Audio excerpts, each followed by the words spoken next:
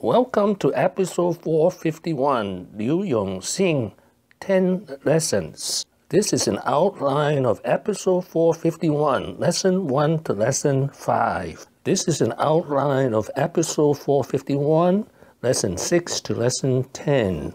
Lesson number 1, the outcast turns pioneer.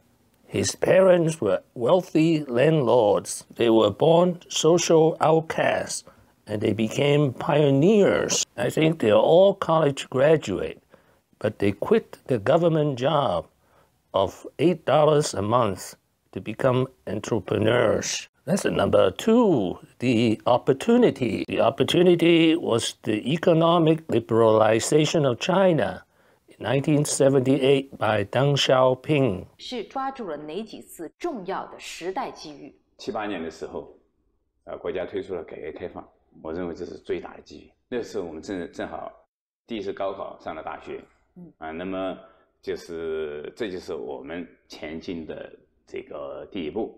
Lesson number 3, first business, first failure, first lesson. I think the first business was electronics assembly. It was a failure because the government considered it too capitalistic. Lesson number 4, start small, start with quails. What's the advantage? Well, quails don't eat as much as chicken, and they are simpler to raise. Lesson number 5, take half a step forward. 这个半步，很形象的。你看，我在这儿站稳了。对，我如果走出一步，那你就很难退回来。半步，可进可退，马上退了回来，没有损失，损失很小。你这比喻很形象。很形象，对。Lesson number 6, how to keep family happy. Here's the picture of the brothers hugging each other when they got an award. The 4 brothers who started the business together in 1978. After they built the empire, they split the empire into 4 parts. So everyone is happy. Lesson number 7, how to be a leader. You gotta have the energy to lead.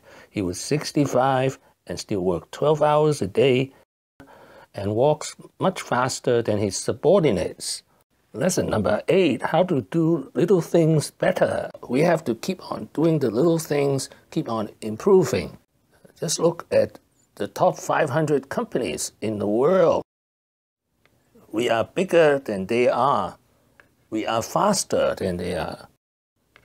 Our cost is lower.